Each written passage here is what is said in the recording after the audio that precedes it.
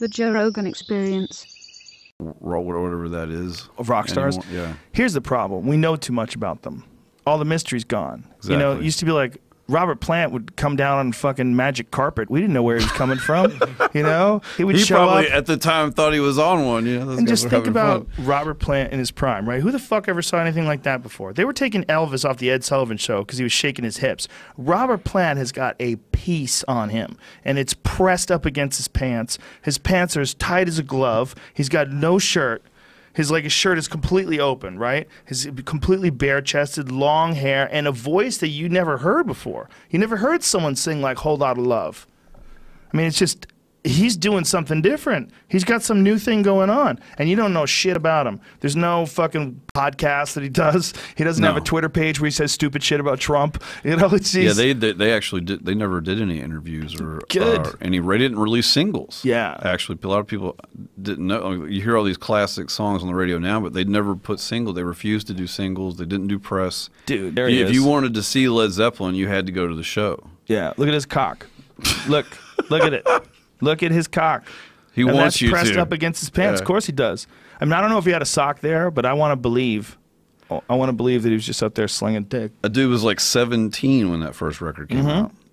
Imagine. And he wasn't even the first choice. They went through a few people. Jimmy Page did when he put the band together. One of my favorite singers of all time.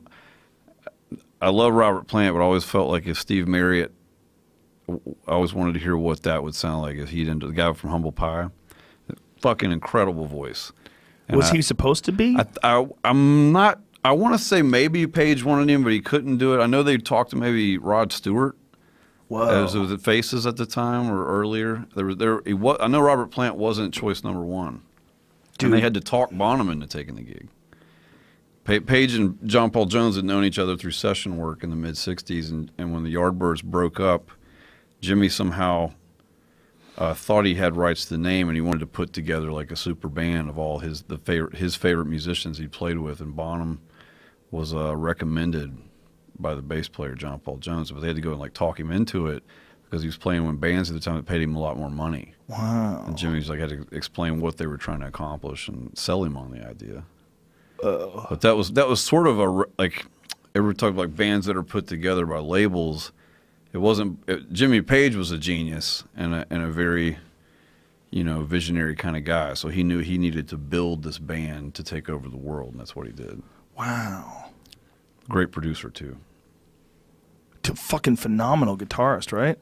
Probably one of the most inventive guitar players ever. A lot of people say sometimes, especially later when he's on the morphine, sometimes it can be a little sloppy, but I like that. I hate perfect. There's probably nothing more boring than perfect. So is the sound of a guitar similar to like a voice? Like sometimes the dude will have a raspy, crazy, fucked up voice, and it just makes it, right?